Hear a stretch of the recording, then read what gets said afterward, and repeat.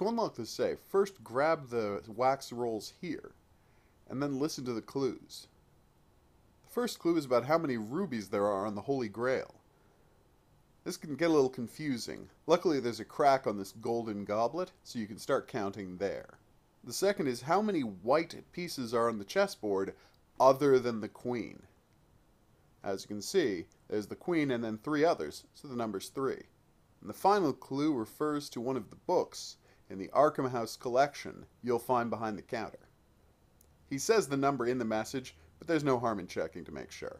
Then just enter the code in the order of the cylinders, and voila! You've got the book. If you're having trouble with this puzzle, I hope this helped.